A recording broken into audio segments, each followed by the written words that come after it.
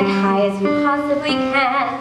Don't get faster, dear. Well, if you don't mind my saying so, it wouldn't have hurt you to find out what the gentleman wanted. I know what the gentleman wanted. Oh, what? You'll find it in Balzac. Well, excuse me for living, I've never read it. Neither has anyone else in this town. There you go again with that same old comment about the momentality of River City people and taking it all too much to heart. Now, Mama, so long as the Madison Public Library was entrusted to me for the purpose of improving River City's cultural level, I can't help my concern that the ladies of River City keep ignoring all my counsel and advice. Oh, but darling, when a woman's got a husband and you've got none, why should she take advice from you?